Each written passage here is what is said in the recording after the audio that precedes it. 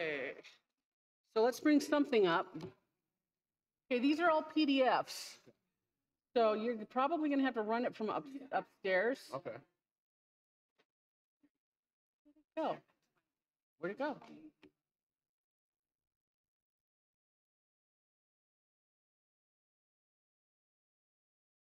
Hang on. What happened here? Meeting presentations.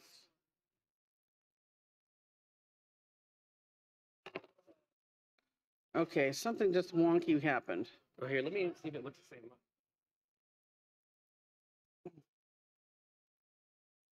Public health. Oh, there we go. That's what the problem is. Okay, so I'm just gonna bring up the first one. Okay. Okay, so I mean, if that's just a, is that a PDF? they're all PDFs. We wouldn't really need it. No, but somebody has to drive. Okay. Would that be from here or to? You can do it upstairs. Okay. Yeah. So yeah, the clicker doesn't work. So yeah, you can drive from up at our other one. So. Since I'm not doing all this part, I'll be the driver for this one. Okay. Now the thing is you got to remember this. Okay. Don't X out. Back out. Back up. Okay. If you X out, you get out of the OneDrive. Okay. Okay. So let's go up top and let's teach you how to.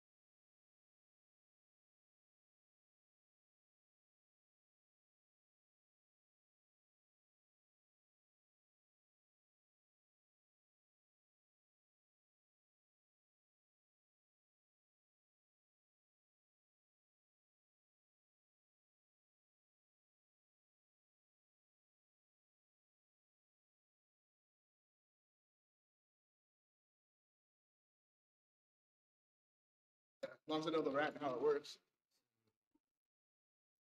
Click it.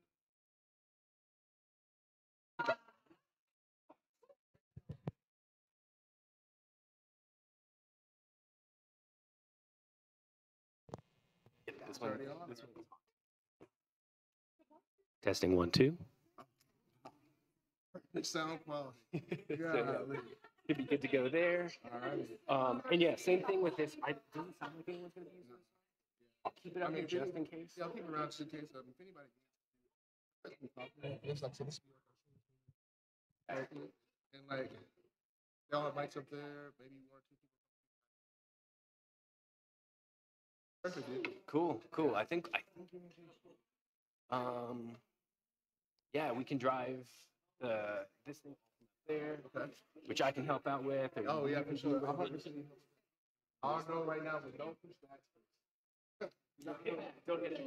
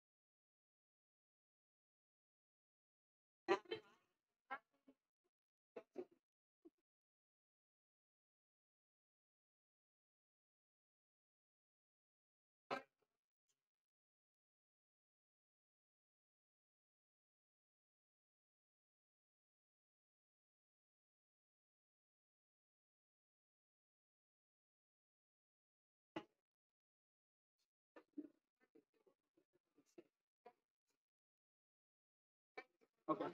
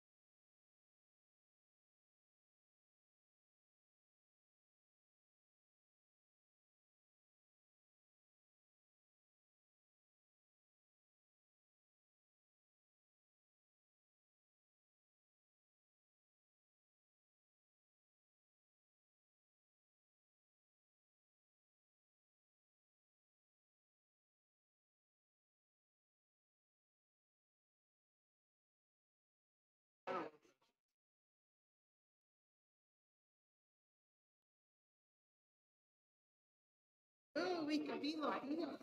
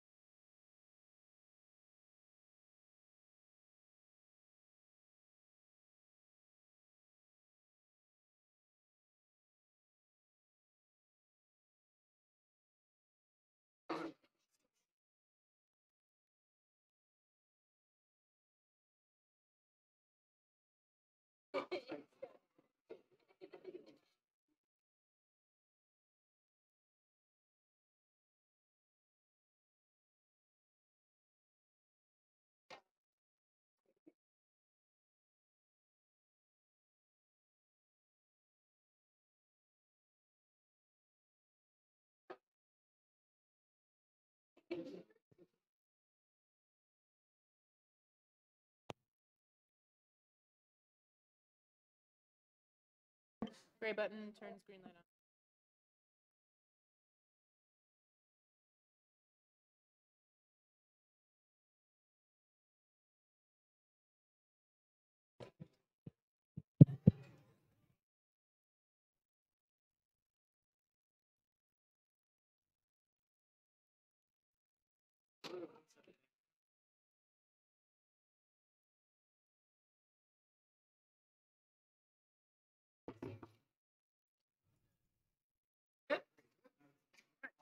Are we needing these or were these just out? Not this one, but these two will leave them out in case. Okay. Yeah, if something happens, then Emily's gonna run. All right, awesome. Awesome.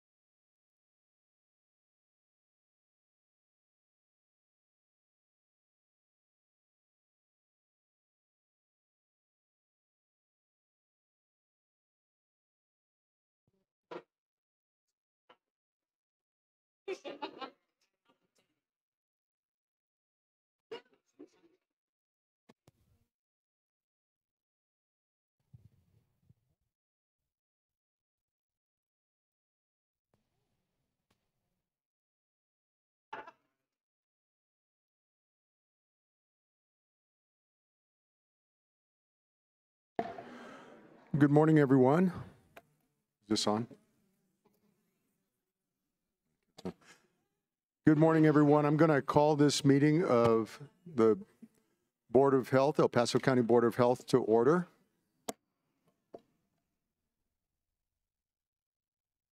And I'll start off with our members' roll call. To my left, Vice President Doris Ralston. Commissioner Cami Bremer is going to be on her way. She had an early morning meeting, so she'll be joining us in a few moments, hopefully. Commissioner Lojinos Gonzalez. Here, thank you. Councilmember Dave Donaldson. Here, Merry Christmas. And General Jack Briggs unfortunately had a conflict this morning, is not able to be with us today, so he's excused in his absence. We have Mayor Glant Havinyar, Dr. Deborah Chan, and Dr. Richard Vu had a family emergency come up and is unable to be with us this morning as well. And my name is Ted Colas, and the rest of us are present. Hopefully everyone's had an opportunity to look over the agenda. I need a motion to approve the agenda. So moved. Do I have a second? I'll second. Thank you. Moved by Doris and then second by Mayor Havinyar. All in favor of approval of the agenda, let it be known by saying aye. Aye. Thank you. And now we move on to Board of Health comments. And I'll start to my far left with Commissioner Gonzalez. Any comments? I just wanted to wish everybody a very Merry Christmas and Happy Holidays. Yeah, thank you. Good. And Councilman Donaldson. No comments. Okay, Doris?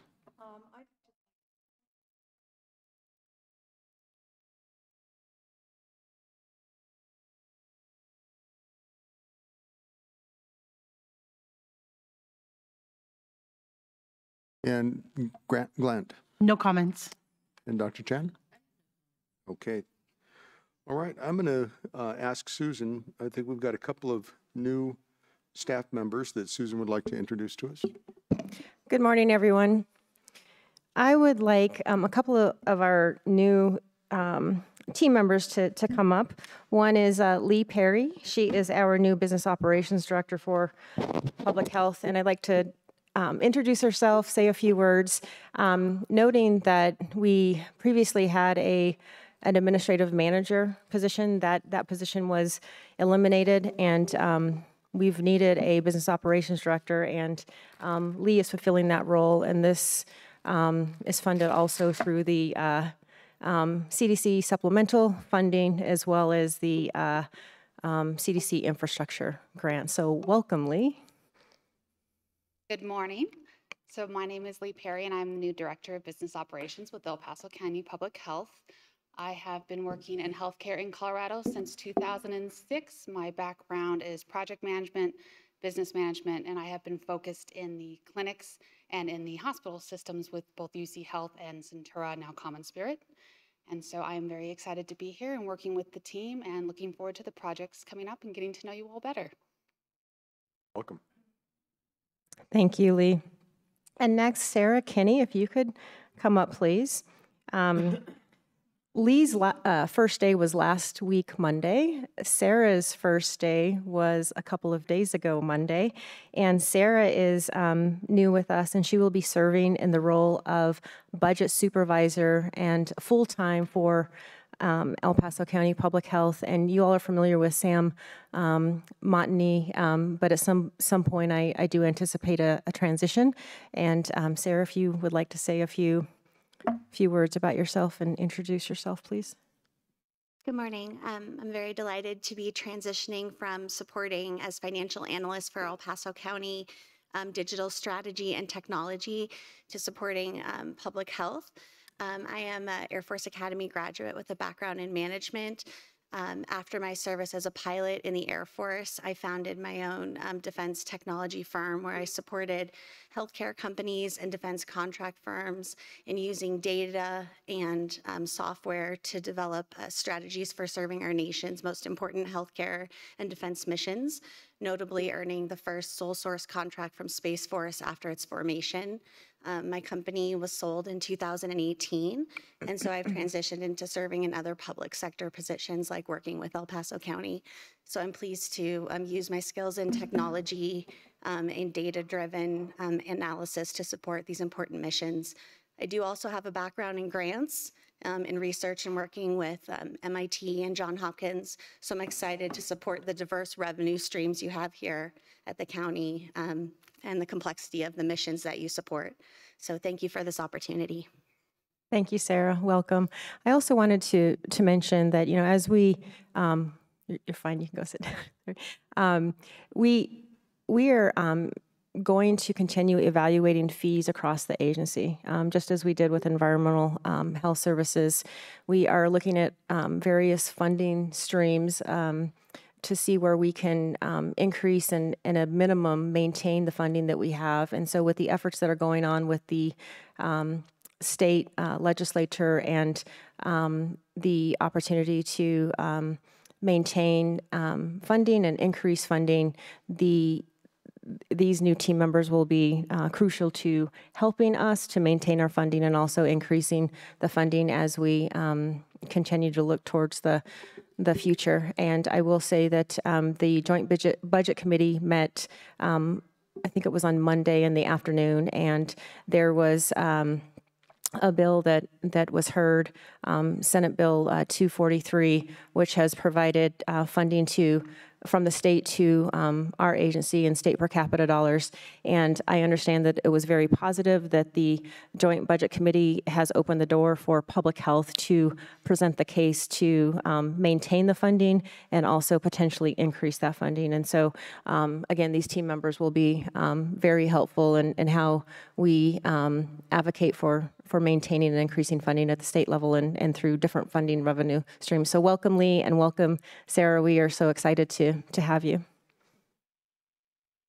Great, thank you. It's always exciting to see these, what we think are critical positions being filled for us. We're moving on to the approval of minutes. Hopefully everybody had an opportunity to look over the minutes, and I'll need a motion and second for that. Okay, Dr. Chan made the motion. Do we have a second? Second. Okay, that was a tie, so I'm going to give that to the mayor over there for our second. All in favor of approval of the minutes as written, let it be known by saying aye. Aye. Aye. Any opposed? Okay. Moving on, do we have any public comment? Not aware of any public comment of anyone that is not on the agenda, and I'm getting the negative shake from our staff out there, so no public comment. We'll move on to finance and budget then.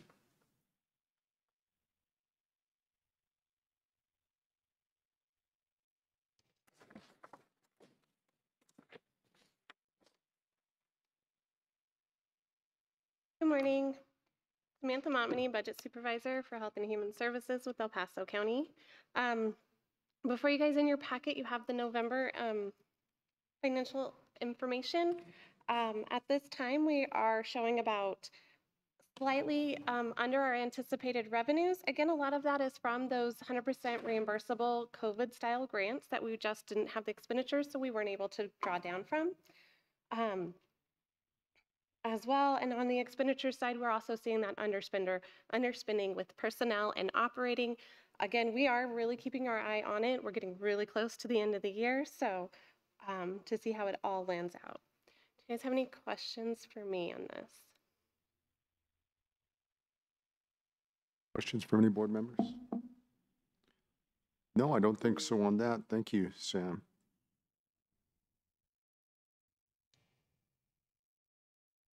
Okay, we're going to need a motion and a second to accept the budget that Sam just presented.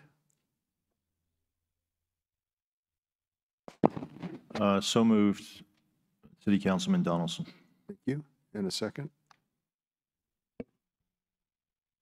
Thank you, Mayor Havenier. All in favor of approval of these of the finances as just presented, let it be known by saying aye. Aye. Aye. Any opposed? Thank you.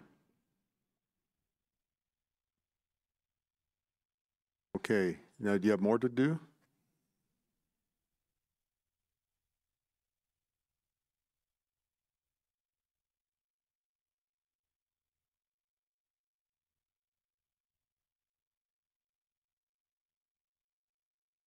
All right, are we going to do the contracts now then? Okay. We have some previously approved contracts. Let's start with the reproductive health. Oh, sorry, see what I did? Do you want to do the other one? Okay.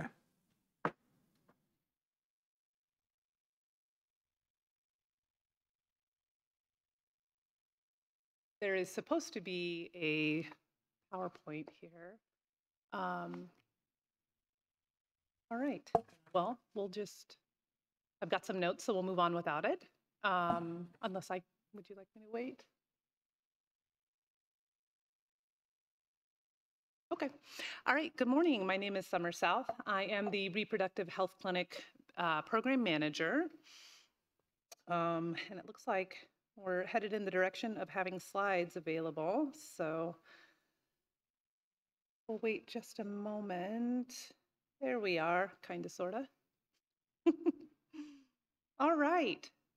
So what I have before you today is just a renewal of our STI grant.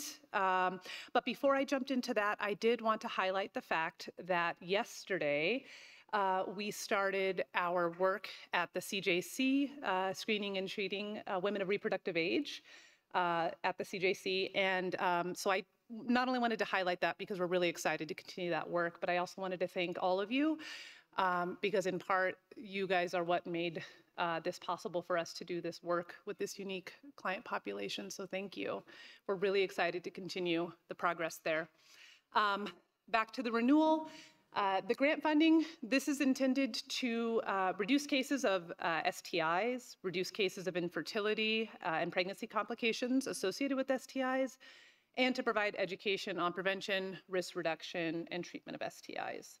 I also wanted to highlight the fact that this is supplemental funding to the work that we do, so it is not a standalone grant expected to support everything. Our grant funding for the next 13 months will be $53,566.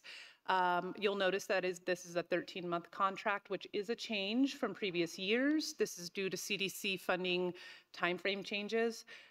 So this grant will go all the way through January of next year, and then start February, and then it will be back to a 12-month contract there on out.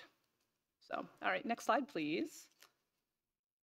All right, so the impact. We want to continue to foster community engagement and continue to demonstrate clinical excellence with the dollars that we receive in this contract. We do that through reducing barriers to reproductive health care. We do that through reduced to no-cost visits for those who financially qualify, doing things like accepting walk-ins and same-day appointments, which don't often happen in regular clinics in our community, and then having an internal and external robust referral system for continuity of care for our patients. We conduct outreach. We do tabling at events, promoting services, not only in our clinic, but also for all of El Paso County Public Health, letting people know that we're here for them.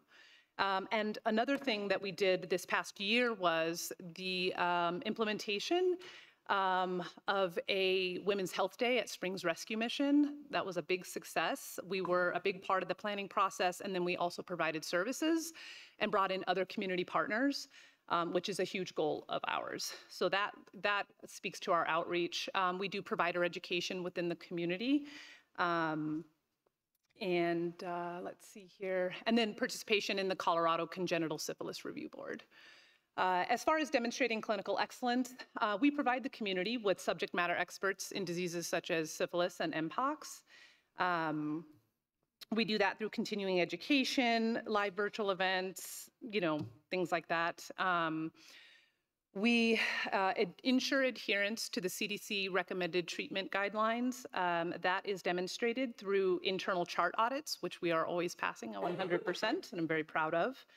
And then the coordination of referrals and services, I spoke to that a little bit before. We do have a robust internal and external referral system within the community, getting our clients the care that they need outside of just reproductive health care and what we're able to provide. And then one of the big things, addressing congenital syphilis. So we do that through our review board participation. our syphilis referral system with many community providers, and then again, the execution of our new grant at the CJC, testing women of reproductive age, and hopefully working towards getting those rates to come down. And that is it. Do I have any questions? Councilman Donaldson. Yeah, thanks, Mr. President, and thank you, Summer. You know, you mentioned the Women's Health Day at Springs Rescue Mission. Is that, I got a feeling that it's annually, but is it monthly or annually, or how often? Right. So last year was the first time. It is a project that was spearheaded by CU Anschutz medical students for a community outreach project that they were doing. We were reached out to, and so that was actually the first one. This coming year, we have plans to make it biannual and then eventually, hopefully, quarterly. Very good. And then there's some statistics here in the synopsis on this about almost 1,200 chlamydia tests, about the same for gonorrhea, 614 syphilis tests. Do you know what just in general, roughly the percentages are, and is it, hey, that's way above, average for the county, or do you have any data like that? I know it's not that kind of a presentation, but it'd be interesting if you know it off the top of your head. So when looking at the numbers that you're referring to, those are how many tests we administered. Those aren't necessarily positives. Understood. That's why I was asking. Okay. Yeah. But we can get that information to you. I don't have it on hand here to give to you, but we do have that information. In general, is it the case that, hey, we get a lot, our positive rate is higher than average or typical for El Paso County? Yes. Sure. Yeah. Yes. So right now for chlamydia and gonorrhea, I think we sit at number 5 in all the counties in Colorado. So we're top 5. The county is. County, yes, El Paso County. Mm-hmm. I'm obviously not good at asking questions. The tests that we do through public health, Sure. do we get a big chunk of those positives for the county, or is it, no, we actually are the same as hospitals and family practice clinics? See what I'm getting Understood. at? I apologize. I Oh, didn't that's understand fine. the question. I don't have that information, but I can get that to you. Okay. And then my only other question, you said yesterday was the first day at the Criminal Justice Center. Were you down there for Yes, that? I was. And we did some testing? Yes, we did. As a former PA, I have to ask, were there any positives yesterday? As of right now, no. Okay. Thanks. Thank you.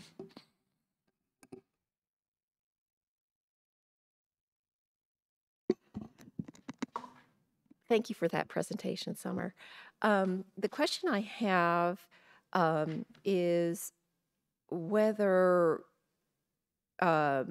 demographic data is collected, particularly in relation to not only race, but socioeconomic status, and also whether information is collected on the tests that are conducted that are positive, whether those are repeat positives on the same individuals, or is that information not identified to personal information? Great questions. To answer your first question, yes, we do collect all demographic data. Part of our deliverable for this grant is a monthly STI report to CDPHE, in which they ask all of those questions. We have it in template format, and we do a monthly report as well as an end-of-year cumulative report, which I am working on currently, and can get that information to you, the demographic breakdown. And then as far as duplicated and non-duplicated reports for positives, yes, we can differentiate between the two of those, and we do have that information. I don't have them obviously on hand, but can get that information to you. And then I have one follow-on question. Yes. The population that's being tested, is it a stable enough population where they are able to be retested at, say, 3 months for reinfection rates? Yes, so that's a fantastic question. That is something within the clinic that we are working really hard towards ensuring that there is that follow-up. So one way in which we manage that. So to answer your question about the population, it is a difficult population for follow-up. There is no question about that. That being said, the systems that we have in place are twofold. One, we work with disease intervention specialists that are through CDPHE, in which we share information about patients and we track them back and forth. We have a robust referral system with them, in addition to especially our syphilis tracking, which those are often the ones that require multiple treatments and the follow-up testing. And so we work closely with them to make sure that those clients out in the community are being reached, and then even services available, not on our end, but on their end, to come to the clinic and ensure follow-up treatment, even if they move to another county, sharing that information with them, because it is quite a transient population that we deal with. And then, I'm sorry, what was the second question? That also answers That encompasses, okay, yes. Okay, thank you so much. Yeah, absolutely. Thank you, Summer. Okay, any other questions or comments from the board? Okay, I'm looking for a motion to accept this grant. I'll move to accept the grant. Second. Thank you, Commissioner Gonzalez, for the second. All in favor? Aye. Pardon me. All in favor, let it be known by saying aye. Aye. Any opposed? Thank you, Summer. All right, thank you. Merry Christmas.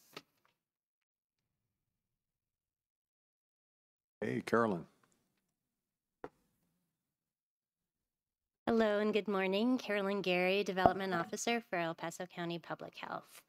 I am here today with a grant from the CDC. This is the A2 Foundational Capabilities Grant.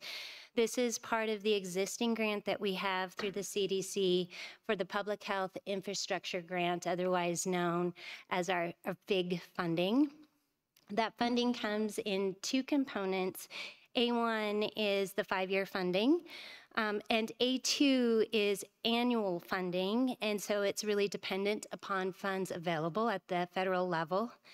For this year, for 2024, we were able to submit a proposal, and we were awarded that proposal for $791,344. Those funds will go to support existing staff. And again, those funds will be up for renewal for the consecutive years until 2027. Are there any questions? When you say the existing staff is supported, what staff members specifically? We are looking at this funding to support environmental health personnel specifically, especially given the need within that division. Also, environmental health falls within the foundational capabilities funding activities because it strengthens our capacity to work with our community partners. And so environmental health is a direct connect for these funds. Other questions? I have a question. I'm ignorant of what indirect percentage means. So could you explain that? Sure. So the indirect percentage, it is really a variable. It depends upon the funding source. So we have a rate that we have to abide by when we have any kind of funding that flows through the Colorado Department of Public Health and Environment. These funds actually come directly from the federal government, and because of that, then we go with a set rate, which is the 10% de minimis rate. Typically, that is a percentage that is set to cover administrative overhead that's related to the funding. Thank you. Any further questions? Councilman Donaldson. Thanks, Mr. President. Carolyn, in the synopsis on this paper, it says number one of the 3 primary strategies, strategic partnerships with cross-sector organizations to assess and monitor the critical areas of need. Do we fund those cross-sector organizations? Are we giving them funding, or are we just coordinating with them? We are, for this year, for 2024, we are maintaining the work that we implemented in 2023. In 2023, we leveraged these funds to support those partnerships. For 2024, we're continuing to monitor that effort, and no funds will be going to those community partners. That was a sub-grant recipient agreement that was encompassed within the 2023 year. And can you just name a few of the community partners that we're talking about here? Which organizations are those? There were 10, and I can also provide that list to you after, but some of those organizations include Centro de la Familia, also the Military Homefront Network. We have Hope Mountain Behavioral Health, also United Way, to capture some of those. Okay, thank you. Carolyn, might you add just a little bit of the strategy as it relates to funding those partners? So as a health department, you all know that we're not the public health system. We're part of the public health system. And therefore, strategic partnerships are critical to protecting the health of the community. And the basis in which we, for the first time, since I've been with the agency in 20 plus years, we're able to provide these strategic partnership grants, which Dr. Tatiana Bailey, who is a PhD with an economist and PhD in public health, also is doing an evaluation to see what the return on investment or how these funds are being used and what the results are. But the basis of providing these funds, it was a competitive process, open process through RFP. And then if you want to just say a little bit about how that was grounded with our community health assessment within the top priorities in which our agency has been working on. Yes, so as was mentioned, this was a competitive grant process. We received over 40 applications, and we were able to award 10. Each organization received $36,000. We reviewed the application based on the work being done by that community partner within the areas of resource navigation as well as behavioral health, and this was a direct connection to our community health assessment. Dr. Tatiana Bailey has been working with us, and when we think about these 10 organizations, they have now formed a network, a cohort, and we've been working with them to develop essentially a study over the length of this grant period to ascertain how do we best partner with our community partners to leverage the collective impact, the funds, so that we're not really having redundant efforts within the community. And so what we've been able to do over the course of this time period has been able to lift up and out our best practices as well as get from our community partners, how do we as public health best support with the work that they're doing within the community, given that they have the direct connect with many of the residents who we are serving.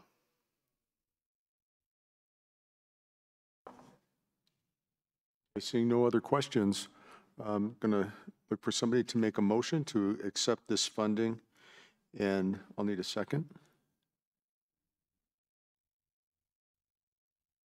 I Move to approve. Sorry, go ahead. I'll move to approve. Okay, thank you, I Commissioner. second. And Doris with the second. All in favor of accepting this funding, let it be known by saying aye. Aye. Any opposed? Okay, thank you. Thank you.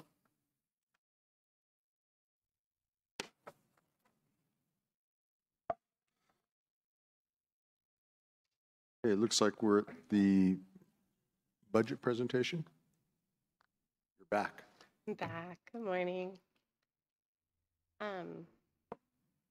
Is a slideshow. Sam, I'm going to ask you to talk into the microphone if you can. Thank you. Sorry. Not a problem.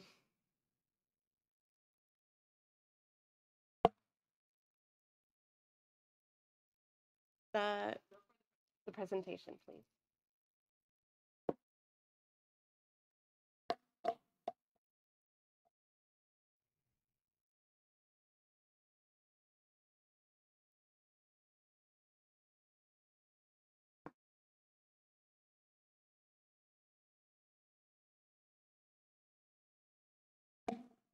Okay, so today I'm here to present the OAB, which will be optimally the original adopted budget for 2024. One thing I wanted to do first was kind of recap what we talked about last time. I know there was a lot of questions, so just wanted to make sure that we were all good with that. So what we proposed in the preliminary balanced budget was a reduction in revenue. A lot of that, majority of that was dedicated and was due to the COVID-19 grants. They are very restrictive, and as public health continues to respond and recover from COVID, they're going to be going away more and more. So that's a lot of what we're seeing. The other thing we're seeing on a reduction of the revenue is the loss of the additional state LPHA funding. That is currently scheduled to end at the end of June. As right now, it's not currently scheduled to continue on, so we've taken the last 6 months of that out of this budget. We don't want to count on something that we just don't know is going to happen or not. The other thing that I wanted to also point out is this, the revenue right here that we presented with the preliminary balanced budget does not include any impact that the fee increases would have onto that budget. So that's where a lot of those reductions came. Again, mainly losing or the ending of those COVID-19 grants. Next slide. So again, some of the, just a brief summary of some of the changes that from the 2023 to the preliminary balanced budget. Again, we did add 6 additional FTE for environmental health services, something that they had desperately needed. That's a lot of what you're seeing in that increase for on the personnel line. The reduction of operating and capital, again, that's a lot of that, operating expenditures that were related to those COVID-19 grants. And then the one-time expenditures within capital to do some work with the Public Health South building. Next slide. So now we're going to talk about changes from that preliminary balanced budget that we discussed in October to what we're presenting today, which is the original adopted budget. Our revenue, we are we're proposing to increase, and that is due to that increase in the fees. That's where our increase in the revenue is coming from. We also are proposing a couple additional increases to expenditures, just a slight of $159,000. So total, that would come together. And while originally we were proposing about a almost $1.3 million into our fund balance, the change with the increase of the environmental health fee impacts, that has created a very positive impact. So with these changes, we are only proposing to go into fund balance by about $573,000. A lot of that that would take us to about 30% of our fund balance. And again, our policy is to be between 18 and 21%. So even approving this budget, we are still have that robust fund balance, and we can support that. Next slide. So here is the actual numbers for the 2024 proposed adopted budget. Again, the fees did increase, so revenue went up about $800,000, and then a slight increase in expenditures for a net change in fund balance of that $573,000 approximately. Next slide. So this is just a chart breaking apart the revenues and to the categories that we're receiving them. Again, a majority of them are program-specific grants. Those again we can only charge allowables within those, and they're not very flexible for funding overall. Next slide. And this one is just a breakout again over all of the expenditures for public health. As you can see, over 75% of the proposed budget is personnel cost for public health. That is all I have for you guys today. Okay, any board members have any questions for Sam and the budget she just presented for 2024?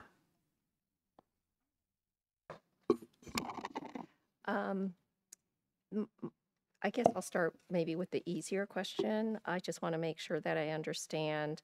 Let me see.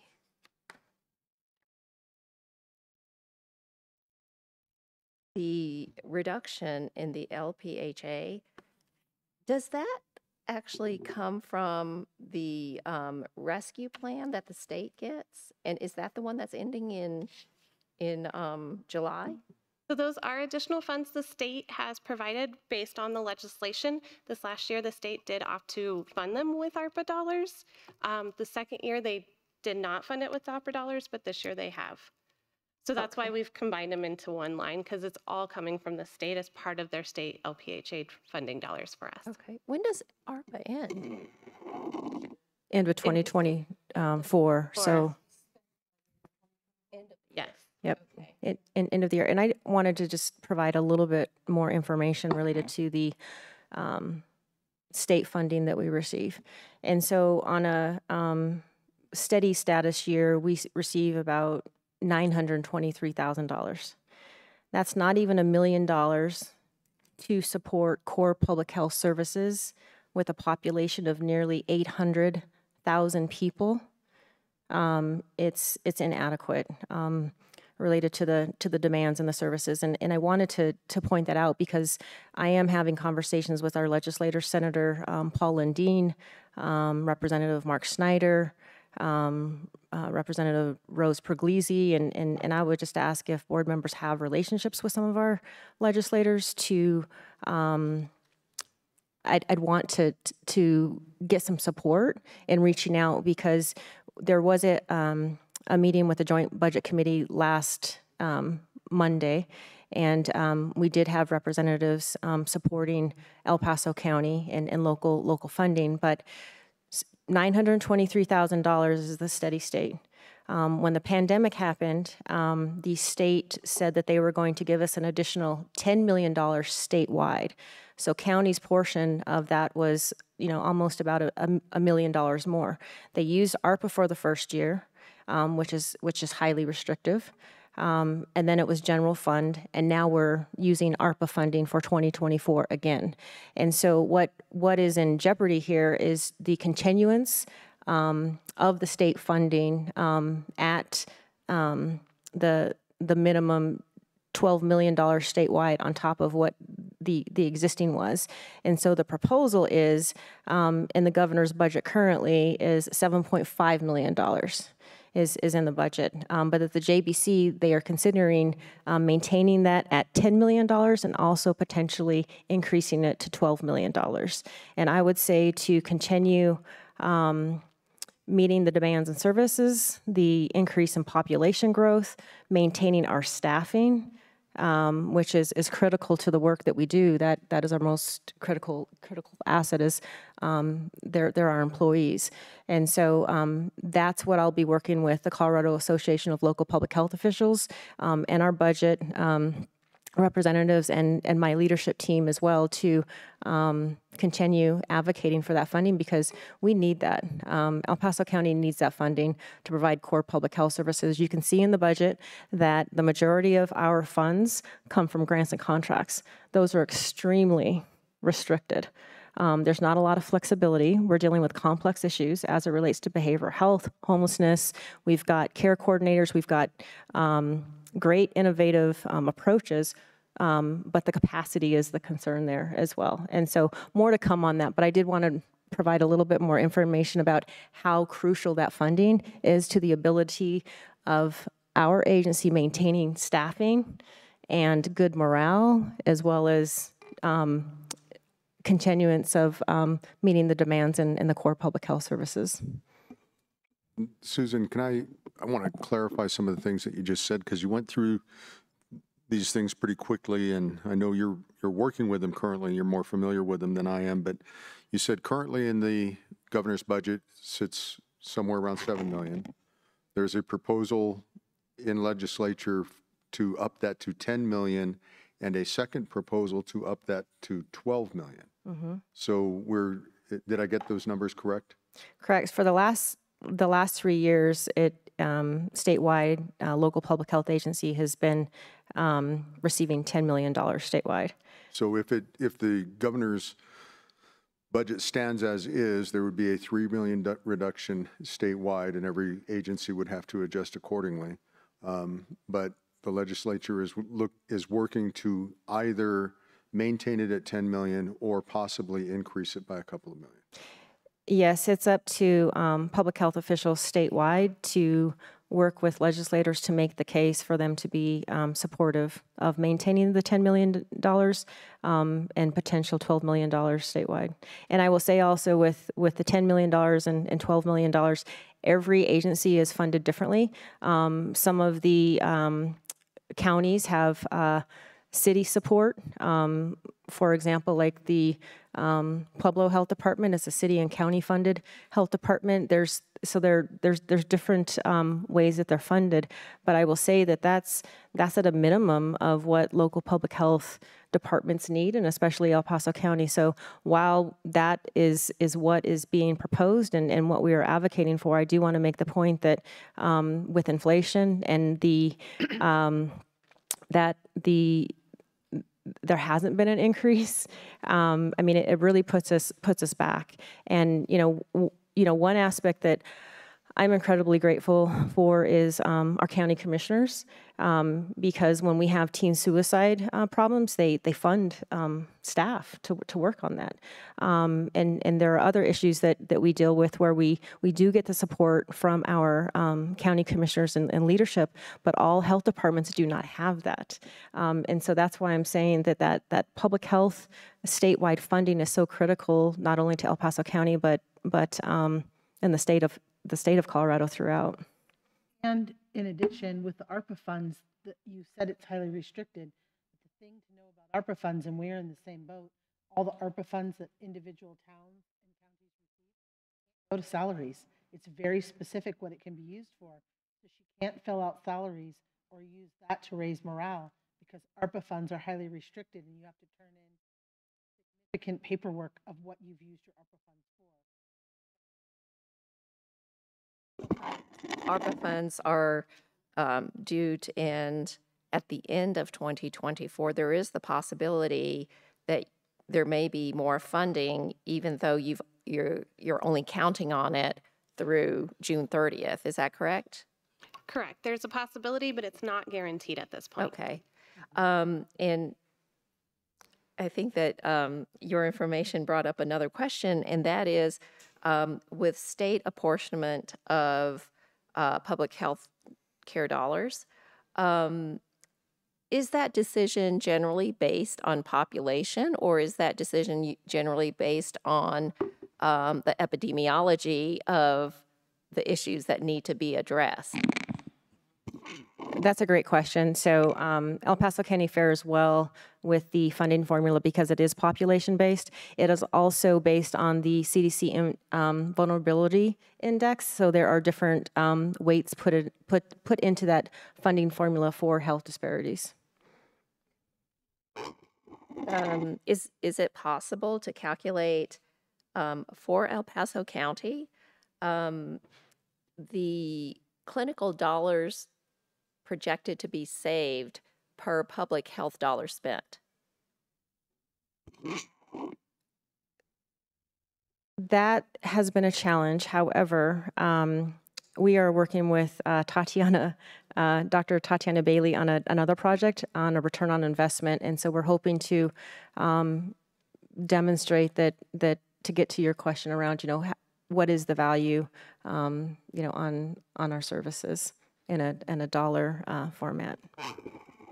Okay, my second question, sorry that one was so long. My second question is much more concrete, and that is I want to understand the capital expense.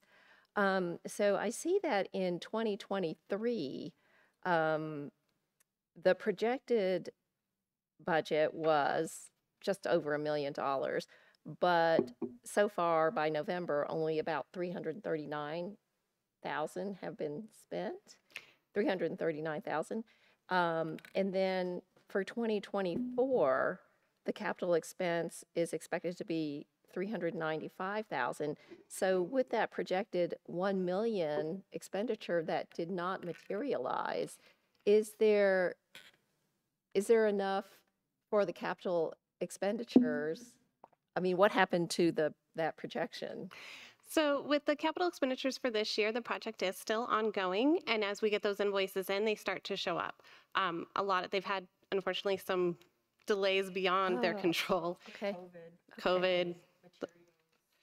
And one of Yeah. the things that I think it's hard for a layman to see when you're working on a town or a county budget, it's not like you balancing your checkbook. It doesn't work from 1/1 to 12/31. Most budgets fiscally close out at the end of February, March, and so those numbers come in. And I think what you were asking is what happens to money left over? That's where the fund balance of that general fund comes in. There's a fund balance at the end of the year that goes to specific projects. That's where overages go. Okay, I just wanted to make sure that there was sufficient funding for those capital expenditures if they weren't spent this year, if the need arose for it to be there for spending next year. But you're anticipating 395,000 for next year. So yes, for next year, we're anticipating about 395. Part of that is some carryover from the current construction project for Public Health South. And then there's a couple other smaller one-time expenditures, one-time projects that we've identified and need to get completed in 2024 as well. It's a great use of your fund balance because it is a one-time cost. So you're not setting yourself up to have to dive in year after year to fund these projects. So that's also. Okay, so what I'm asking is that the original budget for 2023 was just over $1 million, and 339,000 was spent. And then the budget, the proposed budget was 5,000.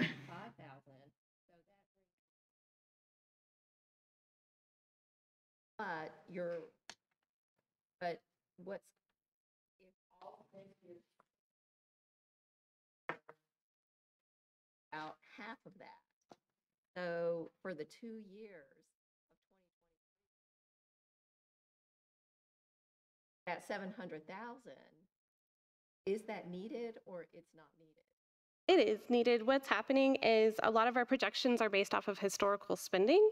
And so these capital projects are one-time ventures, and we've not had a lot with Public Health South. So as those invoices come in, those expenditures will go up. And I do anticipate those expenditures to continue to go up for 2023. And then when you're talking about the fund balance, one interesting thing about a fund balance, at least for our town, that we're very careful about doing is fund balances. When you spend money out of a fund balance, you're required federally to keep a certain amount in. But a fund balance is usually only spent on a one-time cost. You don't want to get into your fund balance to pad salaries or to do things going forward because they're typically one-time expenses.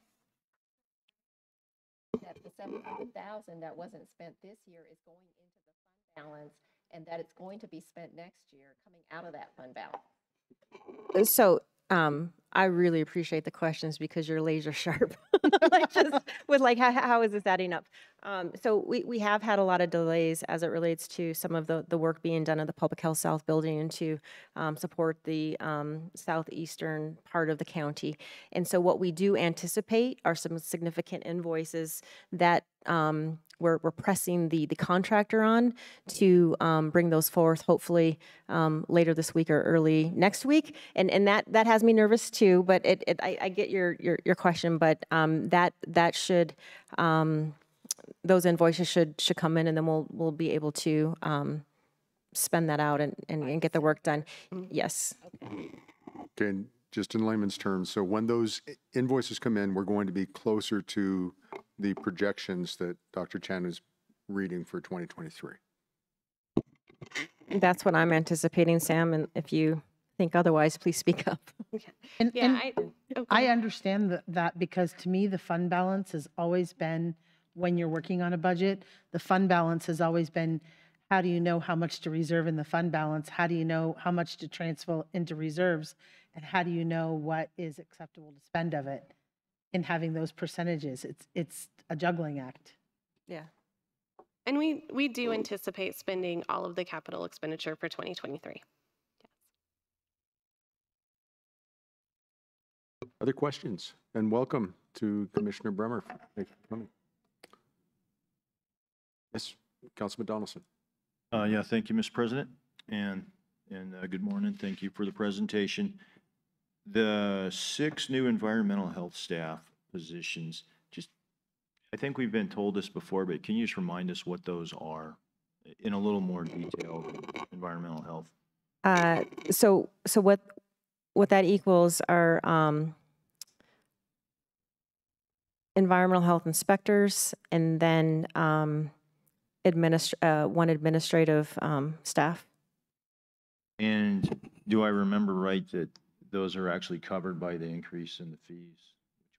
The fees at some point will catch up, and the fund balance is going to support us being able to recruit right at the first of the year, and then the fees should catch up to cover those salaries where they can be covered. And I will just say too, while we're on topic of funding, is that what we are going to be working on this coming year and in 2025 also is to get an increase in retail food establishment license fees, because those are set in state statute and those are not covering the cost either. And not sure that we'll get to a place with the stakeholders and get the support to do 100% cost recovery, but those fees have not been updated for a very long time, and so that's another area too that is a big focus in environmental health, or the restaurant brick and mortars.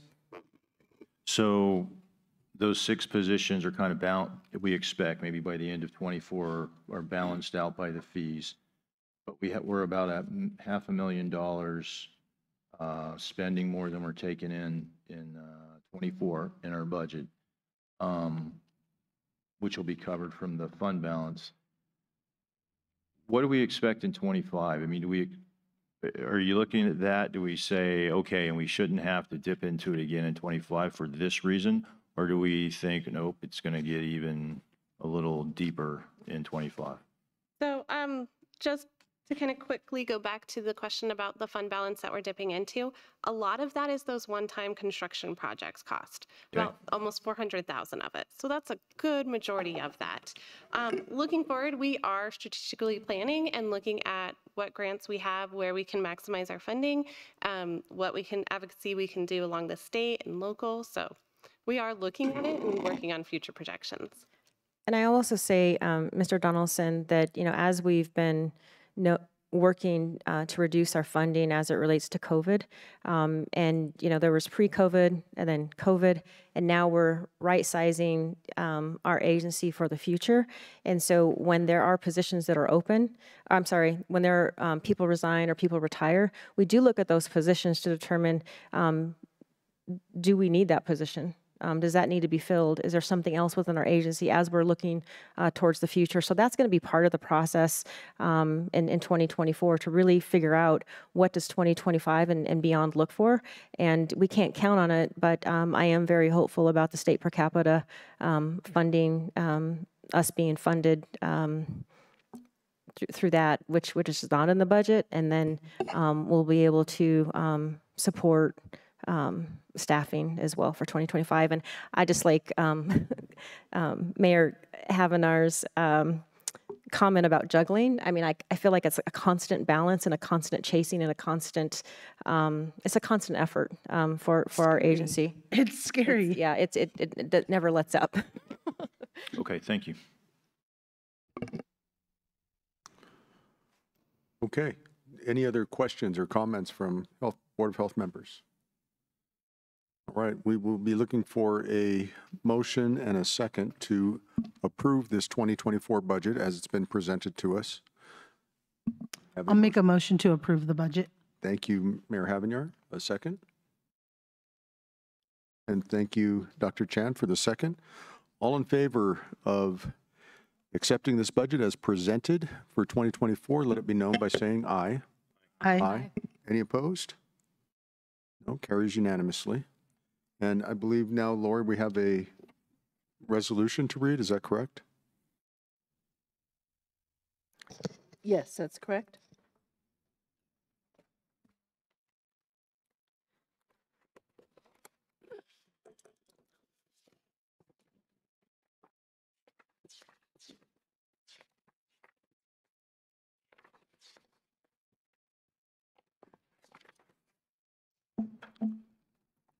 Give me just a minute, please. Sorry about that. Mr. President, this is Commissioner Brimmer. And just a quick disclaimer, I did vote aye on that, and I had been able to review all of the documentation ahead of time, even though I was not here for the full presentation. Thanks. Thank you. All right, thank you. So we do have a resolution to adopt and appropriate the 2024 El Paso County Public Health Budget. Whereas pursuant to Sections 25.1, 508, and 511, and Section 29.1, 103 CRS, the El Paso County Board of Health, or Board of Health, has the power and duty to adopt a budget for El Paso County Public Health, or Public Health, for fiscal year 2024. And whereas Public Health has recommended that the Board of Health adopt a budget for fiscal year 2024 as indicated in attachments A and B hereto and incorporated herein by reference. And whereas the Board of Health has conducted a public meeting to consider adoption of the 2024 budget and has received and considered public input regarding said proposal, now therefore be it resolved by the El Paso County Board of Health that the Board of Health hereby adopts the fiscal year 2024 El Paso County Public Health budget as indicated on attachments A and B, which is incorporated herein by reference, that the fiscal year 2024 El Paso County Public Health budget may be amended from time to time by appropriate action of the Board of Health. Moved, seconded, and adopted by the El Paso County Board of Health at its regular meeting held on December 13th, 2023, El Paso County Board of Health. Okay, and I got things out of order. After reading the resolution, now we need a motion and a second and a vote. So,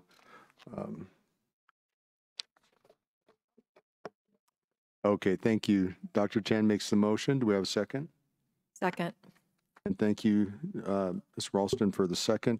All in favor of accepting the budget and resolution as read, let it be known by saying aye. Aye. Any opposed? And then I've been asked to read the names into the record. Passed unanimously, we have Commissioner Lojinos Gonzalez, Commissioner Cami Bremer, Councilman Dave Donaldson, our Vice President Doris Ralston, myself as President Ted Colas, Mayor Glant Havanyar, and Dr. Chan. And we have 2 members that are absent and were unable to vote. Okay, we're moving on to another resolution now.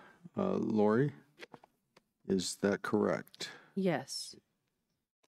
So item 7A is the 2024 Sunshine Resolution. I'll read it into the record. Resolution of the El Paso County Board of Health, whereas the El Paso County Board of Health, hereafter Board of Health, is a local public body subject to certain requirements of Section 24.6402 CRS relating to public meetings. And whereas the Board of Health is required by said statute to designate at its first regular meeting of each year a place or places within the boundaries of the local public body for posting of public notices of its meetings. And whereas House Bill 19-1087 went into effect on August 2nd, 2019, and allows local governments to satisfy meeting notice requirements by posting on the local government's website. Now therefore be it resolved by the El Paso County Board of Health that the official place for posting public notices of El Paso County Board of Health meetings and other public notices for the year 2024 shall be on the El Paso County webpage under upcoming meetings, and link is provided in the resolution, and the El Paso County Public Health webpage under Board of Health meeting schedule, and again, the link is in the resolution. Public notices may also be posted on the internet and other locations as determined appropriate by the Board of Health or its secretary. The Secretary of the Board of Health shall be the official custodian of the minutes of the Board of Health's public meetings requiring such minutes. The office of the Secretary of the Board of Health is located at the Citizens Service Center, 1675 West Garden of the Gods Road, Suite 2044, Colorado Springs, Colorado, 80907. Moved, seconded, and adopted by the El Paso County Board of Health at its regular meeting held December 13th, 2023. Okay, we need a motion and a second and vote on that resolution. I'll move approval. Second. Okay, and I didn't see who made the motion. Is that Commissioner Bremer. Thank you, Commissioner Bremer. And second by Mayor Havanyar. All in favor, let it be known by saying aye. Aye. Any opposed? Okay, it passes unanimously. And again, names for the record are, I'm going to go the other direction now. We got Mayor Havanyar, Dr. Deborah Chan, myself, Ted Colas, our Vice President Doris Ralston, Councilman Donaldson, Commissioner Bremer, and Commissioner Lojinos Gonzalez. And now a second resolution for the meeting schedule. Item 7B is a resolution for the Board of Health 2024 regular meeting schedule. Whereas pursuant to 25-1-508 4B1 CRS, the El Paso County Board of Health, hereafter Board of Health, is required to meet in regular session at least every 3 months, as may be established by resolution of the Board of Health. And whereas the Board of Health desires to establish its regular meeting schedule for calendar year 2024. Now therefore be it resolved by the El Paso County Board of Health that the El Paso County Board of Health shall conduct regular meetings during calendar year 2024 as follows. The dates are set forth in the resolution. Number 2, meeting dates, times, and locations are subject to change or cancellation due to inclement weather or operational considerations. 3, special meetings of the Board of Health will be scheduled as necessary. 4, all regular meetings will be held at the Citizens Service Center, 1675 Garden of the Gods Road, Colorado Springs, Colorado, unless otherwise announced. All Board of Health work sessions, public hearings, regular meetings, and special meetings are open to the public. Moved, seconded, and adopted by the El Paso County Board of Health at its regular meeting held on December 13th, 2023. Okay, and to accept the meeting schedule, I need a motion and a second. Lojinos, move to approve. Second, Councilman Donaldson. Okay, thank you. Commissioner Gonzalez and Councilman Donaldson. All in favor of accepting this schedule, let it be known by saying aye. Aye. Any opposed? And again, reading through the list, we have Commissioner Gonzalez, Commissioner Bremer, Councilman Donaldson, Vice President Ralston, myself, Ted Colas, Dr. Deborah Chan, and Mayor Havenier. Moving on to new business, and thank you, board members, for getting through that busyness. Now we're getting on to new business, and the first order in new business is the election of board officers. And I would like to open it up and see if there are any nominations for the office of President, Vice President, and our Public Health Director will continue to fill the position of Secretary. But are there any discussion or anyone who is interested in any of those positions?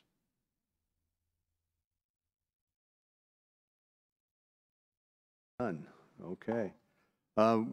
Doris and I have had an opportunity to talk about this at our monthly meeting to see if are we willing to go on in our positions, and we both have expressed an interest in going on if there is no opposition, and if nobody else wants to put their name in for those positions, certainly welcome to. We don't have a lock on them. These are voted on annually, so anyone who sits on our board has an opportunity for that, as all of the board members present, as well as those who aren't here, General Briggs and Dr. Vu. So again, open it up and see if there's any discussion about anyone who would like to fill those positions, put their name in. Doing so well. And hearing none, then I guess I would move forward by saying I would be happy to fill the position of President for the upcoming year of 2024. And Doris, would you fill the position of Vice President for 2024? Yes. Okay. Now, any discussion on that? And if not, then we can. Do we need a formal motion? We do need a motion and a second. President Colas, I make a motion that you and Vice President Doris Ralston be appointed, elected, nominated as board chair for 2024. I'll second that. And thank you, Mayor Havenier, for the second. All in favor of those board positions, let it be known by saying aye. Aye. Any opposed? All right, thank you. We'll be happy to serve in that capacity in the upcoming year. And Susan, it is a pleasure to work with you and your staff. We appreciate the opportunity. And now I see that we have a approval of a sublease agreement for the Citizen Service Center.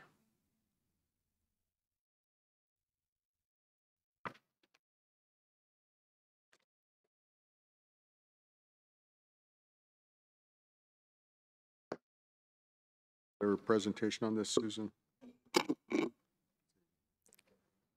I didn't know if, I mean, this is part of the county's sublease agreement. If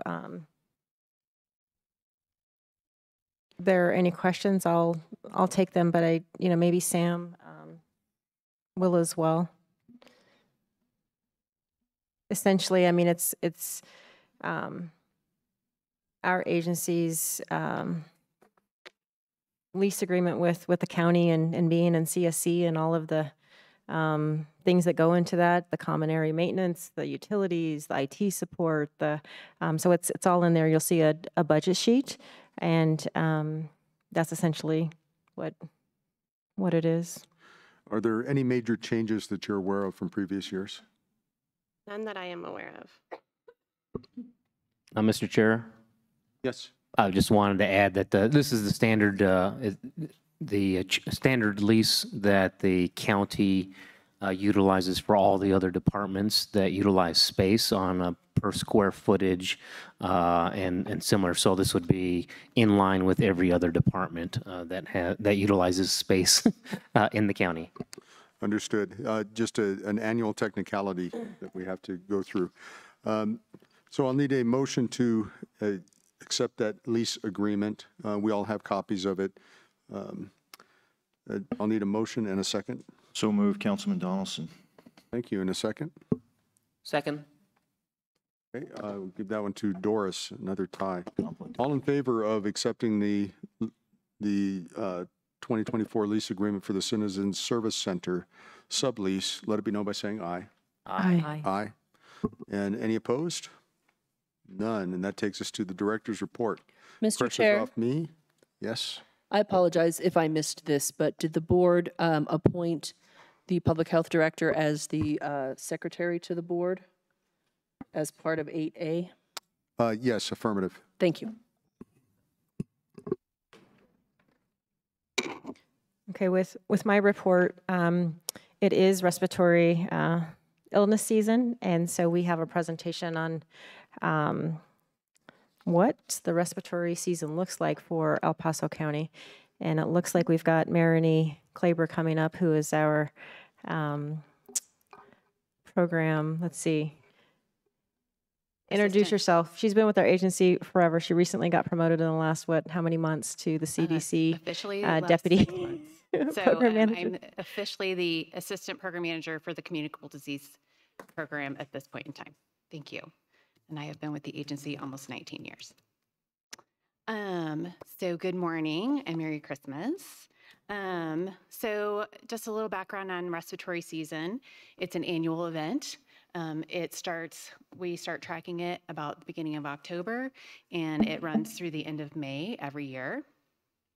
And now that we're a little over 2 months into it, we thought we'd give you a little update. Next slide, please. So in the state of Colorado last season, and then up to where we are this season, you can see that this season COVID has started to slow down a little bit. The first line that comes down tells you where we started this season's tracking. And then that second line that comes down tells you a little bit about where we are, and then understanding that some reporting is a little bit delayed because these things don't have to be reported on the day that they're identified. So at this point in time, flu and RSV are tracking up. And just so you know, if you're comparing last year to this year in that graph, this is the first season for which RSV hospitalizations are tracked statewide. Previously, that was done just for the Denver metro area. Next slide, please. So specifically in El Paso County related to influenza, we have had 92 cases of hospitalized flu reported this year, and we are seeing an increase in those at this point in time, with the largest burden of disease being people over the age of 65 and those under the age of 5, which is typically what we would anticipate seeing. This graph actually represents the last 5 years of seasons. Again, that starts in October going to May, and that's why that's tracked that way. It's not necessarily at January to December, which would be so much nicer. But as you can see, pre-pandemic, we had which is the green line, we had a peak in February, and then it came down in March as the pandemic ramped up. That was an unprecedented drop in cases and flu that year. And then in our pandemic season, for which COVID was the end-all be-all, we really didn't see a lot of influenza. And then last year, our first season post-pandemic, we saw an early peak. Still don't know why, but maybe Bernadette can speak to that in a moment, but we did see an early peak last year. And then this year we have started to see a peak, and it's come down a little bit, but I think it's a little too early to tell at this point in time. And the current season is in the pink at the bottom. Next slide, please. So again, with influenza in the state of Colorado, as we would anticipate seeing, we see influenza A that emerges first. This year we're seeing the predominance of H1N1 influenza, which was the 2009 pandemic, and then also a little bit of H3N2. We typically see influenza B peak a little bit later in the season in winter and spring. And then so far, although it is a little bit early, but CDC does track throughout the season whether or not they anticipate that the flu vaccine is a good match for the circulating viruses in any given year. And so far, CDC is indicating that it is a good match. So that's nice. So we should see, hopefully, people who got vaccinated having fewer bad outcomes. All right, next slide, please. So this talks about El Paso County specifically with respect to all 3 pathogens this season so far. The 40 on the bottom represents that first week of October, and 52, which this does not go to quite yet, is the last week of the year. And so that's what that's tracking. You can see influenza in blue, and these are all hospitalized cases of disease. So COVID is steadily up there high, but has started to drop off. Whereas, as you can see, that influenza and RSV have started to rise. And for RSV specifically, the majority of these cases that are being hospitalized are under the age of 4, which is not uncommon for RSV. We would typically see RSV in the young pediatric population, and then a little bit in the other end of the spectrum as well. And then, thankfully, our COVID hospitalizations have started to plateau since those other 2 hospitalizations for RSV or influenza have started to increase. Next slide, please. So back to the whole statewide picture with respect to RSV specifically. For the week ending in December 2nd, we had 471 hospitalizations statewide, again with those predominantly being in pediatric patients, 83%, and then 17% being in individuals that are older typically. But in this case, it's all adults. Next slide, please. So if we don't want to get sick, we should stay home. We should avoid close contact with people who are sick. Always practicing good respiratory hygiene, coughing into your sleeve, washing your hands with soap and water often, or if that's not available, making sure to use your alcohol-based hand sanitizer. Avoid touching your eyes, nose, and mouth. And at the beginning of the pandemic, I remember someone talking about keeping your hands below your waist to avoid that. I have to think about that often. And know your own personal health risk. You know, how likely are you? Do you have any underlying conditions that would lead you to become sick? And so understanding that in order to determine, like, if you are a family member high risk, what should you be doing to ensure that you're not getting sick and that you're not sharing that? Because in this case, sharing is not caring. And your last choice is to get vaccinated if you so choose. And with that, I will turn it over to Dr. Albanese to talk about vaccine. Questions? Hi, good morning. Can you all hear me okay? Yeah. A little loud. Okay, And perfect. Very good. I think we have one question real quick. Oh, okay, very good. How much has the population of El Paso County increased over the last year? Oh, that's like a demographic question. I see. Well, I think we're in the low 700s now. Well, let's see. Probably by the end of the presentation, I can look that up real quick. But I don't have last year's numbers. I mean, it didn't increase by 100,000. Let's put it that way. So there was probably a Dr. Albanese. Dr. Yeah. Albanese, we'll look that up. It was 757,000 last year, but we'll look that up. Are there any other questions for Marini before we move on to Dr. Albanese, and she's going to be speaking about vaccine? Well, some of this information is presented as rates, and some of it is presented as cases. And I'm just trying to understand, was there actually a change in the rate of infection and hospitalized cases? So remember, Dr. Jenner, early in the season, I mean, we're just 8 weeks. These counts just from the tradition of how we do surveillance. We track hospitalized cases. We've done that for influenza for a number of years. That was well established during the pandemic for the need to be able to monitor the most ill from COVID. And then for RSV, this is the first season statewide that RSV hospitalizations are being reported. So we have different baselines compared to the other pathogens. Flu having the most history, and pandemic was what it was, and now we have statewide RSV surveillance. Calculating rates is really something that if I'm thinking about during the season, there are reports of the count of hospitalizations done each week that are aggregated each week from October 1st through into May.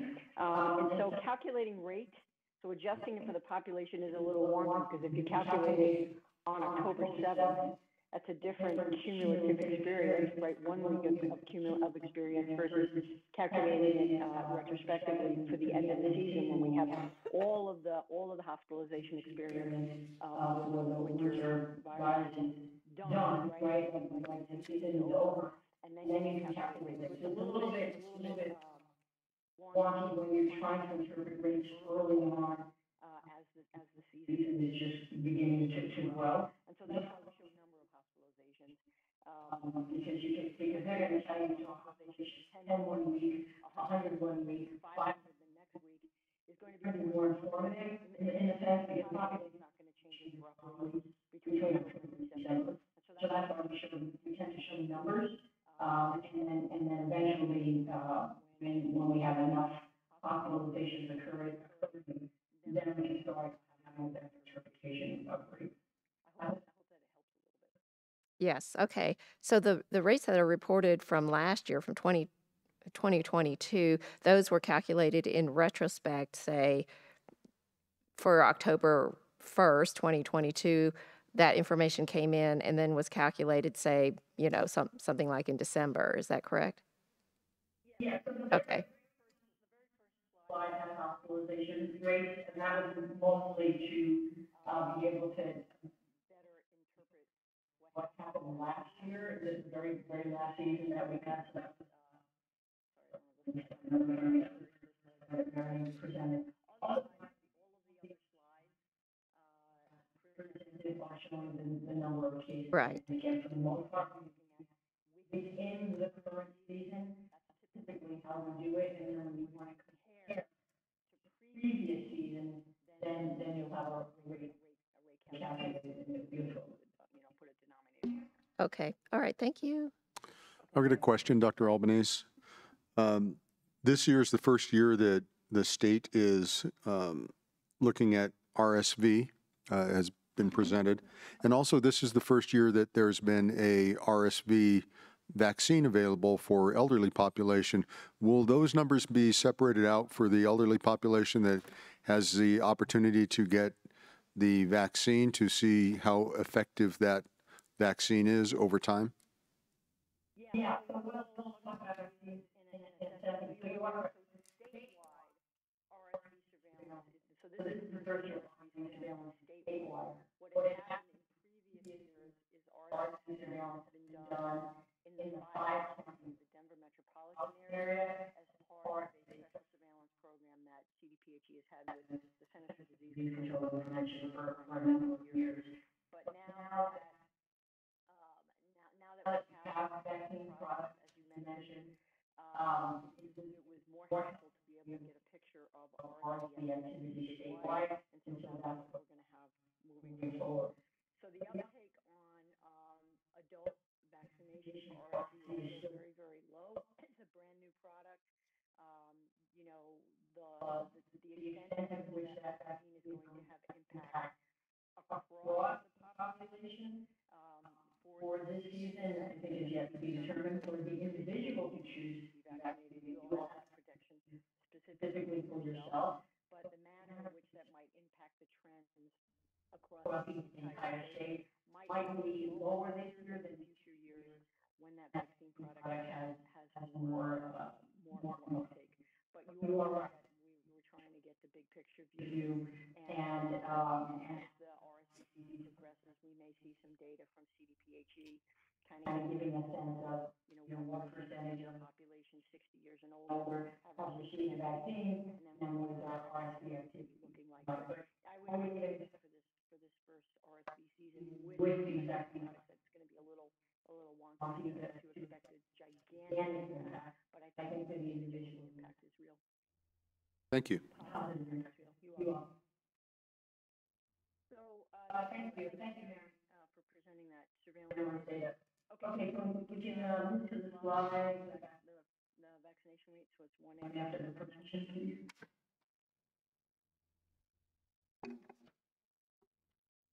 Is that, I can't see what's up, so somebody just let me know. Is there, I'll let you know when it comes up. okay, thank you. Sorry for being remote today. There we go, perfect. Okay, excellent. So this was some data from the CDC from the national perspective on the approximate percentage of children, and then on the left side and on the right side, who have received the available respiratory vaccines or respiratory virus prevention products. So on the left is the weekly cumulative percent vaccinated in the United States, kids receiving the updated COVID vaccine and the flu shot. So the COVID vaccine is in the orange line on the bottom, flu vaccine is in the blue line on top. So there's a gigantic difference, right? So relatively speaking, the uptake of receiving the updated COVID vaccine in the pediatric population, 6 months through 17 years of age, is pretty low, still in the single digits, even all the way out to the end of November. And then the flu vaccine, you know, I would say it's kind of a pretty modest uptake. So I prepared these slides, and the data was still only available to the end of November, so hopefully by the end of December, these go up. But in kids, you know, still under 40% having received the flu shot. On the right side is the adult data. Again, the cumulative percent vaccinated in the United States now for 3 products. The COVID vaccine in persons 18 years and older, the flu vaccine in persons 18 years and older, and then the, as was mentioned, RSV, the new RSV vaccine specifically for older adults at 60 plus years. So again, COVID vaccine uptake pretty low. The RSV vaccine uptake, the purple line, sort of just covering below the orange line, still fairly low, approximately 15% of persons 60 and older. But again, this is a brand new vaccine product that, from my perspective, co-medical director is probably not surprising. And the flu vaccine is a little, I would say, so-so, right? Maybe a little over a third of persons 18 and older now getting a flu shot. So the reason really for you as an individual to choose to get vaccinated, which of course in public health we strongly encourage, to use all available and recommended vaccines, particularly for the winter respiratory season. And it's one that you get to yourself to either protect yourself from getting infected or protect yourself from getting significantly ill, particularly in the at-risk groups, which include people with chronic medical conditions and our older population and children and flu, particularly under 5 years of age, who get a little bit hit harder. But if those numbers stay low, we're not getting the benefit of population immunity, right? The community immunity, the protection of that virus spreading a lot through the population. So I just wanted to point that out, that at this point in the season, we still have several months to go. At this point of the season, the population benefit of vaccination is going to be not ideal until we see some starting to climb a little bit more. Okay, next slide, please.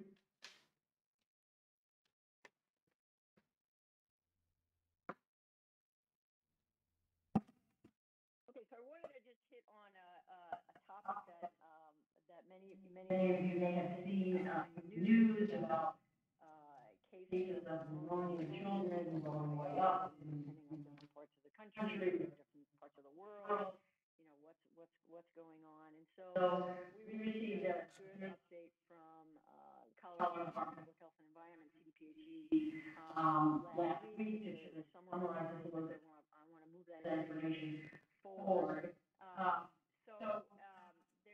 There's been reports again around the country and select locations around the world, depending on who's reporting, about increases in pediatric pneumonia. When you look a little more carefully at it, the cause of pneumonia is really a variable. I mean, viral infections can give pneumonia in kids.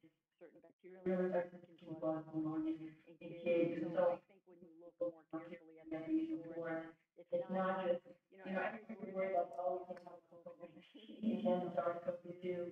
We don't want that to happen. So I think the sensitivity in the public health world is pretty high in terms of long-term monitoring. There's been a sort of a change in sort of the clinical disease, right? I have pneumonia, and we want to be very sensitive to that and attentive to that and try to figure out what's going on. So as it ends up, these are not cases of pneumonia that are due to one single infectious agent, but in fact due to multiple different types. And we are still coming out of the pandemic, and so they have this term post-pandemic immunity debt. What was that? That's a term that CDPHE uses, other public health agencies are using. But what that means is, during the pandemic, we had people, that to sort of get us through that 100-year event.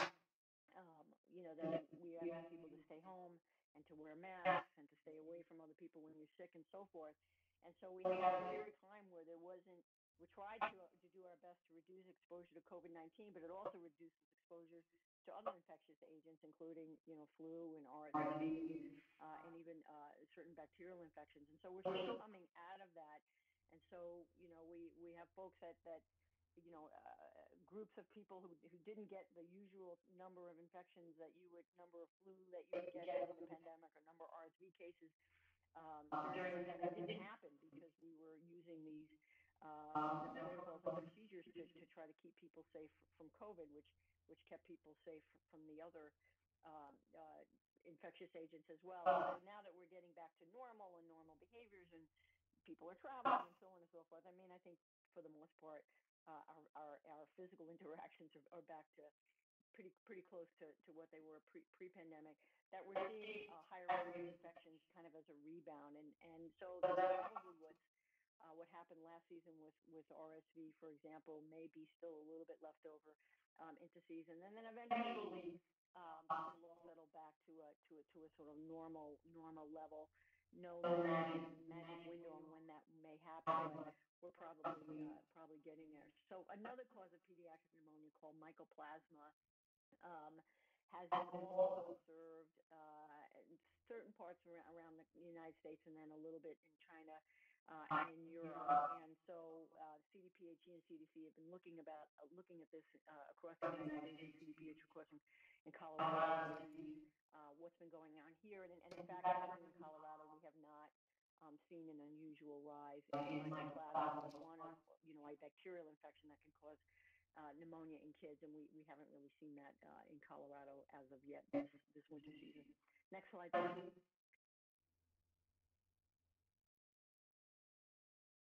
Thank you.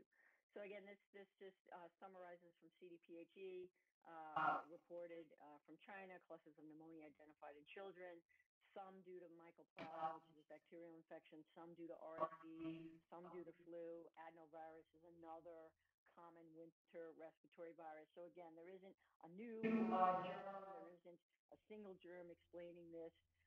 It's just a sort of an accumulation of more respiratory illness this season in certain geographic locations with the causes being germs that we recognize. Again, same thing in Denmark, an increase in mycoplasma, but again, maybe just sort of a fallout from the pandemic that was normalized. Reports from Ohio, but again, nothing unusual. And CDC, I think this is from about a week ago, saying that we're not really seeing anything particularly unusual in terms of what's causing illnesses. It's just that it's a little bit more, again, left over probably from just coming out of the pandemic. Next slide, please. So this is some data that from Children's Hospital Colorado. So they're a gigantic caregiver of children in our state. Thankfully, they're a fantastic hospital and great healthcare providers there. So they've been working closely with CDPHE on this mycoplasma issue. So this is a slide that they allowed me to share today, showing data from many years. So on the left side of the slide is from 2014 all the way to November of 2023. And so they test for mycoplasma, right? Their laboratory has a good way to test for mycoplasma infections in kids who present with pneumonia or other more severe respiratory illness. And so you can just see the trend. So you either see in blue bars go up, which is the number of positive mycoplasma tests, or the orange bar, the orange line is the percent positive of all the tests being done for mycoplasma, what percent are positive. So a higher bar means more mycoplasma detected, higher orange line means more mycoplasma detected, lower means not so much. So you can see that it just goes up and down, right? This is a mycoplasma, is a seasonal bacterial infection in children and adults, and it kind of goes up and down, up and down, and up and down, depending on the time of the season. And then if you look towards the right side of the slide, everything becomes flat. That's the pandemic. That's what happens when people stay away from each other and they don't pass infections from one person to the next, or one child to the next, an adult to child, one child to an adult, go in all directions. But when when you institute precautions to prevent spread of respiratory illness, it works. And so we sort of had a flat line during the pandemic, and then that little blip all the way to the right side of the slide shows a little bit of detection, bouncing back of mycoplasma from children's this current respiratory season, so this fall. So there's nothing unusual about it. It's not, at this point in time, from with the data we have now until in December, we're not seeing anything, flip back up wildly compared to, many years back, so on and so forth. So I just wanted to share this slide that we are monitoring this, pediatric pneumonia situation in Colorado through CDPHE, and some nice data from Children's indicating that at least for us in Colorado, and using some good data from Children's, that there doesn't appear to be anything unusual with mycoplasma infection in children. So I think that is my last slide. So I will pause there and see if there are any questions for Marion or myself. Board members. I have a question for you, Dr. Albanese. Thank you so much for your presentation. Just want to confirm, currently there's no pediatric vaccine for RSV. Is that right? So there is a different product to prevent children from, two different products actually, to prevent children from getting RSV this winter season. Both are new approaches. So one of the approaches one of the RSV vaccines being used in persons 60 and older has been evaluated for use in pregnant women to protect newborns from RSV, saying, well, oh my goodness, how does that work? So if you vaccinate a pregnant woman, that person is going to develop an antibody response because they have received the vaccine. So it's actually a benefit to themselves. But what happens if that vaccine is used, particularly in the last trimester of pregnancy, those antibodies that are produced in that person will get transferred from the mother, get transferred through the placenta to the baby. And then once baby is born, they have antibody on board. And so these clinical studies were designed that if we can vaccinate the mom later in pregnancy, give time for those antibodies to cross the placenta to then be picked up by the baby. Once baby is born, they come out with antibody on board. So in fact, the clinical studies demonstrated upwards of 60, 70+% protection of the baby for the first 6 months of life because they picked up mom's antibodies by being when mom was vaccinated towards the end of pregnancy. So that's the first approach, and again, that's a new approach for this season. The second approach for young children is manufacturers have created not a vaccine for young children. They've been trying to do that for RSV in young kids for a long time. It's a very tricky virus and a little hard to generate a good immune response in young babies getting vaccinated. So that approach has not worked out. But instead, just if you remember COVID, there was a product called monoclonal antibody, the COVID antibody product that we used in certain individuals at very, very high risk for getting severe COVID. So in essence, the manufacturers have created an antibody product for baby. And so rather than this being a vaccine where you get injected with the vaccine and your body creates an immune response, this is an antibody product that is created with pharmaceutical companies in their laboratories and then given to young babies as the antibody. And then those young babies will carry that antibody through the RSV season, approximately October to the spring, and then be protected. And again, that product in several large clinical trials internationally also was very effective, upwards of 80+% effective in preventing severe RSV disease and hospitalizations in young babies. So we have that product available for infants from birth on up to 8 months of age. That's the most common age group for that product to be provided. And so instead of a baby getting a shot of vaccine, they would get a shot of this antibody product to be protected during their first RSV season. So it's a little bit, the recommendations are a little bit complex because it's, again, just trying to protect very young infants who are the ones that get hit by RSV the hardest, make up the far majority of hospitalizations, RSV-related pneumonia deaths in that young age group. So the very young babies get hit with RSV the hardest. And so this antibody product is intended to protect, again, primarily that window of from birth to 8 months of age. The challenge with that product, again, brand new, this is the first respiratory season being using, is there's a high demand for it, but the manufacturer maybe got, just was a little off the mark in terms of estimating how much product there would be request for throughout the country. So the demand has been high and the supply has not been able to meet the demand. So there's been a bit of a challenge with having enough supply coming from the manufacturer. So it's a little bit harder to find that product in pediatrician's office, again, including our immunization clinic here at the health department.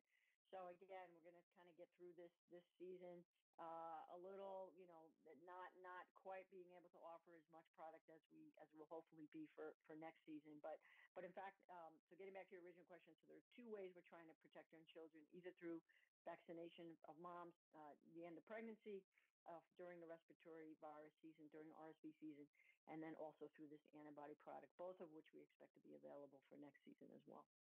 That was a long answer to your question, but that's Thank you, Dr. Albanese. Board members, any other questions for Dr. Albanese? I do have a question.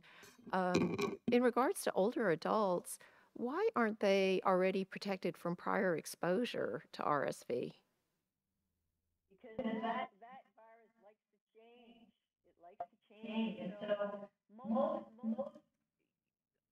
pre-pandemic, right? Normal activity, travel, everything else, caregivers of babies, and then toddlers. In normal years, nearly all children, every single child less than 2 years of age gets RSV by the time they're 2. It's essentially a universal experience, and so the majority of RSV disease really is in young children. And so, but then you try to carry that all the way out, 50 years later, to when you're 60 and older. So a few things happen. One is you don't get exposed as much. Two, the severity of illness in adolescents and young adults and middle-aged adults is a cold. So for most adults, RSV, the symptoms of RSV infection are going to be a cold. And then when you get into 60 and older, your immune function starts to wear down a little bit, right? Kind of going up in years, and things just that your immune response is not as robust. And of course, that continues as the older that you get into our senior population, your overall immune system just gets a little less strong than it was before. And so, depending on each individual's, so it's not as universal that everybody by the age of 2 years of age gets RSV infection. You've all had it. It's done. It's not that way in older adults. So I think, what one person's exposure to RSV is not going to be the same as others, and then their immune response to it is a little bit weaker. So when you look at the surveillance data for RSV hospitalizations, when in locations where we've been doing this for a while, it's U-shaped in the sense that high incidence, high amount of disease in the very young children, then it goes down, and then the other half of the U comes back up in older adults. And they used a cutoff of 60 plus for the vaccine approval, but it's really intended to be persons 60 years and older who have chronic health conditions that put them at risk to develop severe RSV disease. So it's not everyone over 60 years of age who's at risk to really suffer or have a bad time with an RSV infection. It's really a person with underlying conditions. And the more severe those underlying conditions, including other conditions that weaken your immune system, not just age, then they're the ones recommended to get vaccines. So it's a much more variable experience. But as a whole, in the senior population, you're going to see higher rates of RSV go up with age. So it's not so much that, whether it's I don't have memory from immunologic memory from a few years ago when I had RSV infection versus it's an older adult who just doesn't have as robust an immune response to these viral infections, and the virus can change a little bit as well. So I think it's more just an immune response issue with age, rather than I had RSV when I was 40 and I'm now 75, and how come it didn't protect me? I just think that immune response over time is just not as good.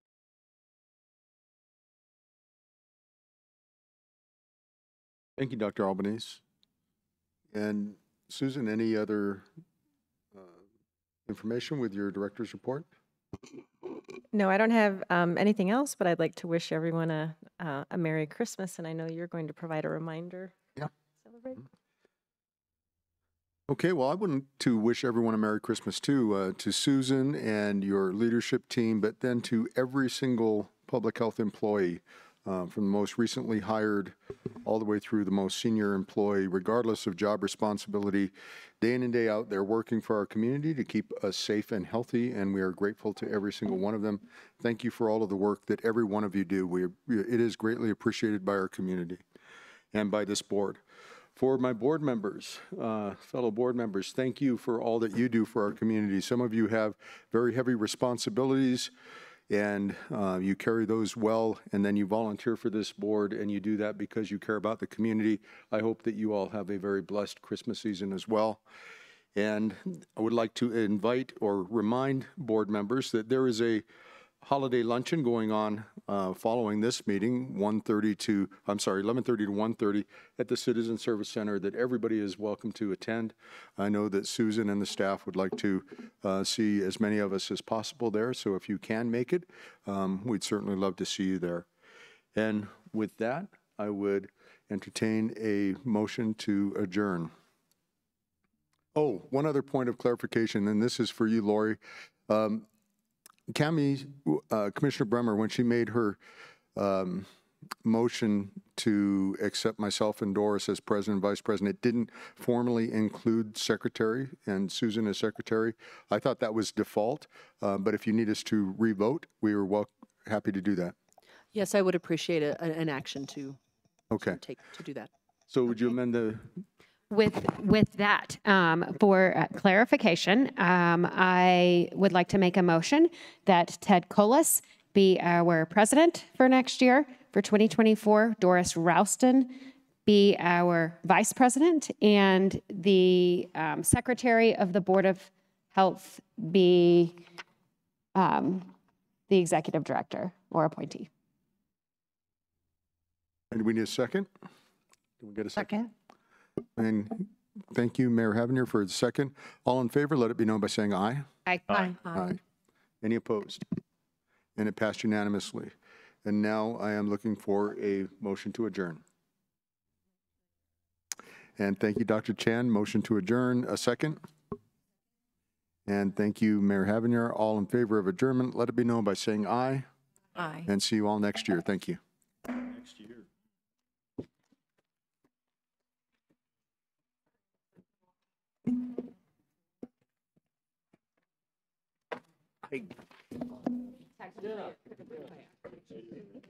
Plant. My first name is. That one I can get.